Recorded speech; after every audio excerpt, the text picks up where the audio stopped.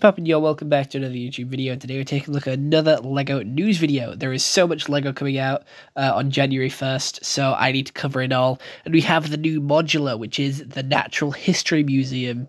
And it's got a big Bronchiosaurus skeleton on the outside, which is a dinosaur skeleton, which is very fitting. We seem to be getting quite a lot of dinosaur skeleton-based sets here.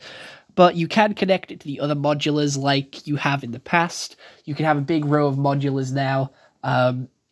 But it comes with quite a few figures. We have a window cleaner, a janitor, a couple of kids, parents and old people, elderly going to see the museum.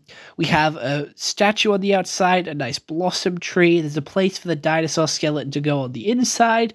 And I do believe there's 2 to 3 layers on this building.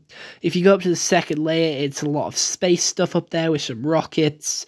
And then if you go to the right, there's pirate stuff, Robin Hood stuff, and night stuff, and like other stuff like that. There is an Indiana Jones whip on the side. There is a poop in a glass jar, and there is a skull as well as a volcano.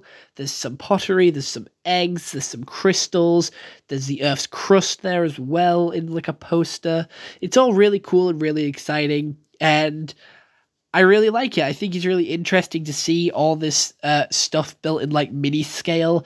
I don't usually like mini scale, but when it's sort of minifigure mini scale where they can sort of go and look at the museum, I do think it's really cool. And there's a lot of nice part usage here.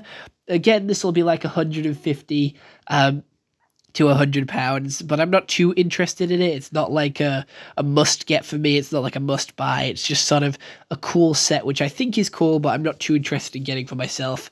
There is also a broken exhibit, which is pretty standard to most museums that I've been to. There's always someone knocking something over or hitting something off and breaking it. I've never done it, but I've seen it quite often. But other than that, hope you enjoyed. See you all next one. Have a nice day and goodbye. Stay home and stay safe.